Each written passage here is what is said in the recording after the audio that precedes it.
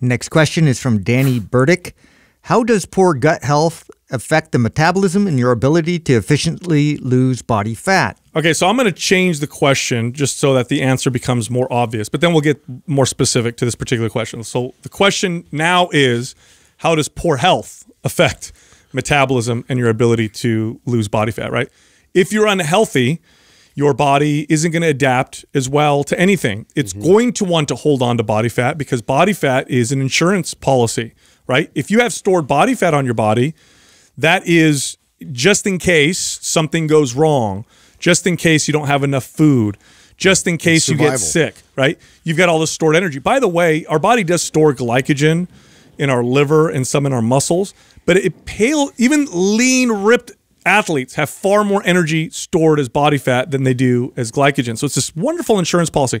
So if you don't feel good, if your metabolism, if your health is poor, your body is going to want to store body fat. It's also going to want to not build energy expensive muscle, right? So if you have poor health, you're not going to build as much muscle. So now let's talk more specifically about the gut. Although that falls under this category, there's some pretty interesting specifics when it comes to gut health. Number one, nutrient deficiencies become much more prominent. So if you have poor gut health, you're not absorbing nutrients. In fact, nutrient deficiencies are quite common, even in people who supplement when they have poor gut health because their body's just not absorbing enough nutrients. Does that affect your hormones and your metabolism? Absolutely.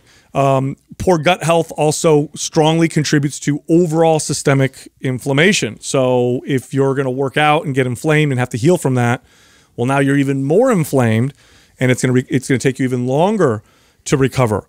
This is a big issue that a lot of athletes start to run into later on because we tend to hammer ourselves with food.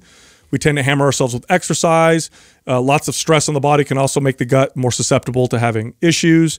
We eat right after we work out, which is often a good idea, but sometimes not a good idea, especially if we worked out really, really, really hard.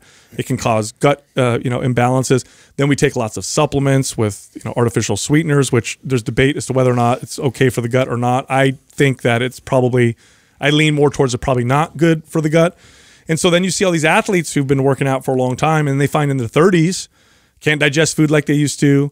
All of a sudden, foods that they used to eat now they can't eat anymore.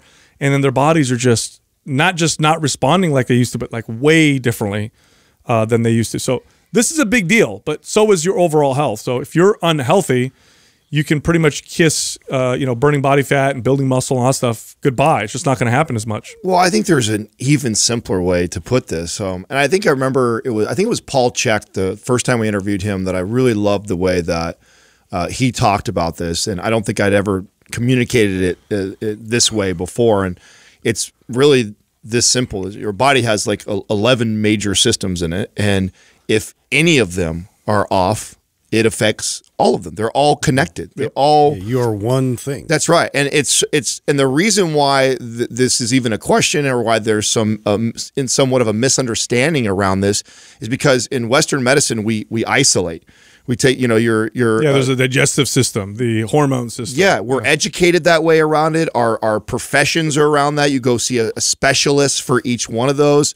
Unless you're going to see like a holistic type of doctor, you're not getting that. You're getting someone who's talking to you about the central nervous system. You're getting somebody who's talking to you about the skeletal system. You're getting somebody that's talking about the digestive system. But the truth is they all work together. And if one of them is not running optimally, it is going to negatively affect all of them. Now, maybe it negatively affects one system more than the other, but they're all being impacted.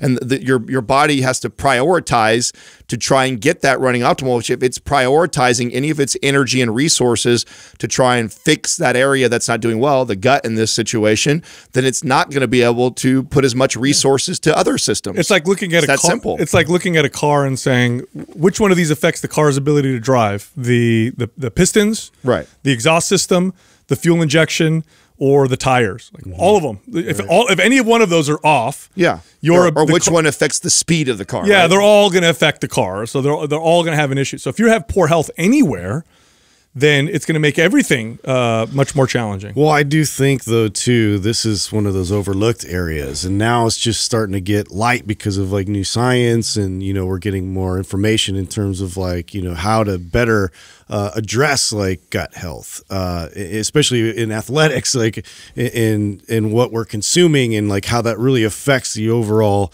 system of the body. And so I think that it's good that it's getting highlighted now. People are asking questions like this because it's pointing to that fact that this is also something to really consider when you want your body to perform at its best and to be able to get the kind of results that you're looking for. So if something like this needs to be addressed, you need to look into it. I remember when we started the podcast about 6 years ago, nobody in this space was talking about gut health. Exactly. I mean, you had the very holistic wellness side that talked about it, but nobody in sports performance, fat loss, or muscle building was talking about gut health. And I remember we would bring it up. We were kind of the first people in the space to really talk about it quite a bit.